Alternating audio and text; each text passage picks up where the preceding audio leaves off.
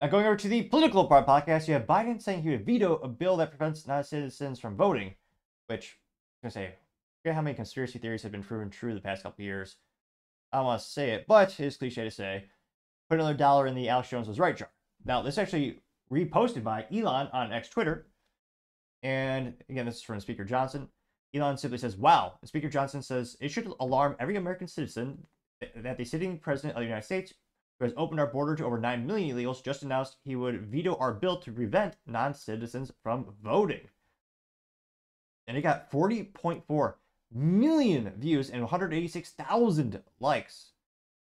And one of the first comments comes from, again, all right, we got a contrarian comment right off the bat. I was wondering where he went. It's been a couple days since I see him in the chat or the comment section. The first comment comes from Paul Zupa saying, quote, Joe Biden wants to make illegals so Democrats can cheat the elections and censuses. It's been his plan all along. Question, why did Speaker Johnson fund this Biden regime? He knew this would happen. Unquote, gained 1.4 thousand likes, which Biden's not alone. That has been done for decades in terms of illegal immigrants counting on the U.S. Census, which is ridiculous to say the least because it gives states a huge incentive to have the illegal behavior increase in frequency. Now, we also have our favorite contrarian or leftist, Luke Zaleski, which, granted, I mean, I'm not a big fan of him. However, echo chambers getting a little bit boring, and more perspective is better. The background on Luke is he is someone who is, again, far left, but he also brags about how he wrote an article for GQ saying boys should not be allowed to play football. And he also has a picture of him wearing a V-neck as a cartoon, as a profile picture, which is ridiculous, since we all know that all true men always suit up, obviously. Now, Luke says, quote, we should alarm every American that the right wing and Trump are in absolute sync and have been with Putin. Grammar error. Putin was not capitalized, Mr. Luke, and is a name, so it should be capitalized. Nevertheless, then he starts the sentence with their, and that's not capitalized. Pathetic. Nevertheless, their talking points and democratic actions and agendas are antagonistic to the rule of law and ongoing, and have led to impeachment and attack on Congress. Mentally vacuous, however, it got 698 likes and 96 comments. Deratioed. Let's see. Not by number of likes, but a lot of people giving contrarian comments to him. And of course, he didn't actually. This is, I don't know if it's a common leftist thing, but he didn't actually disprove the original post. He's notorious for just copy pasting just his random talking points. Maybe that's just above his pay grade to actually articulate his thoughts into coherent statements, which granted, I don't have much ground to stand on. Well, at least, when I'm on the camera. But if I'm, sitting at a computer or using your phone, you should have time to actually think out a response. But no, he didn't actually address the substance of the debate or the issue. Arthur Eagleman says, quote, this is treason, getting 3.3 thousand likes. He also says, quote, it's strange that Mike posted this. The guy could have leveraged a closed border months ago, getting 3.7 thousand likes, which, yep, Republicans are notorious for acquiescing from responsibility and just, doing whatever Democrats want, which one of my favorite, metaphors for politics is Democrats are running off a cliff, Republicans are just walking towards the cliff. Because, again, they gave Biden the funding for a lot of these things, and they had some leverage, and yet they just did nothing, basically. Going down more and more. Let's see. I'll be back says it has a picture of Biden, and it says, quote, treason. You don't steal an election, give money to weapons to the Taliban, destroy our military, destroy our food supply, destroy energy and glass, disassemble your border, and encourage an invasion of your own country, and it not be a treasonous act against your own people and country. Lock them up, getting 1.1 thousand likes. Now, in his defense, when it comes to the southern border, he gave that job to Kamala Harris, and she's been doing a great job. That's a joke, because I don't know what she actually does, and I don't think she could accomplish anything, really. Yeah, that was one of the things he told her to do. Obviously, she's failed. Though, from her perspective, I mean, working perfectly for them. But in terms of our country and security, yeah, obviously F-. Let's see. I'll be back as like 50, is it memes in a row?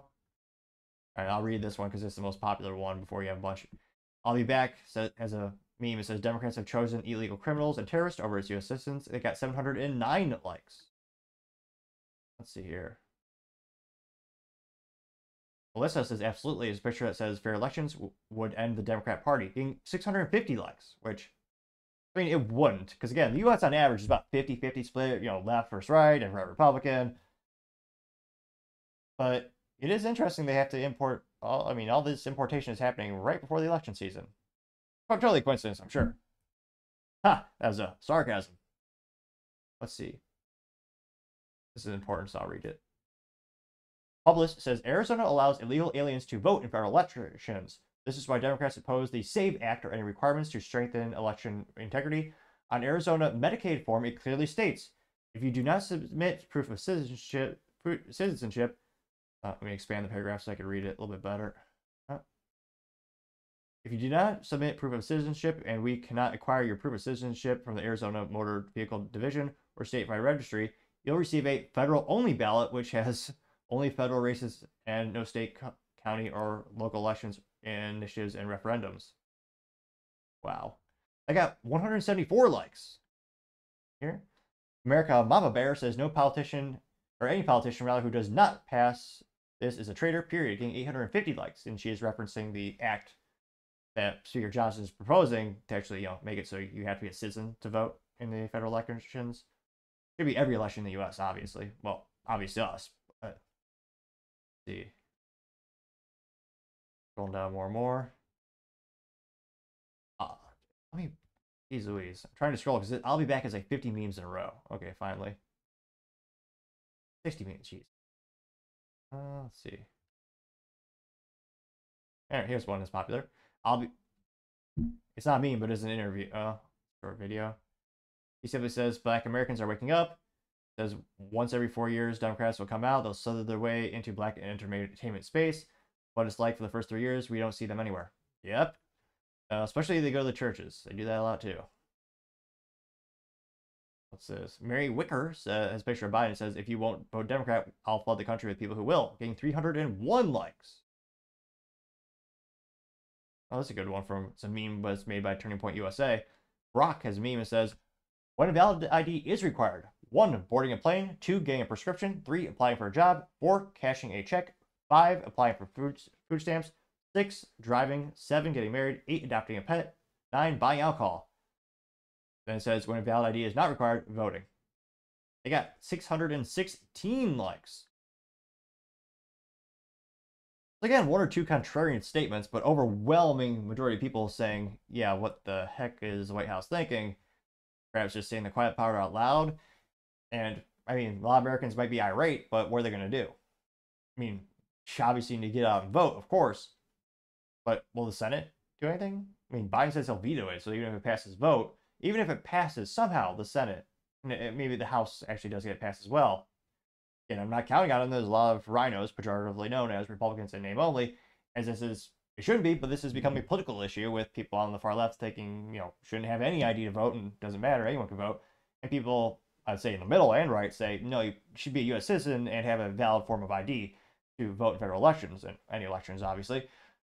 And it'll be interesting to see how many votes are, because again, Elon, we'll probably dive into this on Monday perhaps, but Elon had a post on X Twitter talking about how hard it'll be to actually verify if these votes were or were not valid with the current methodology they're using.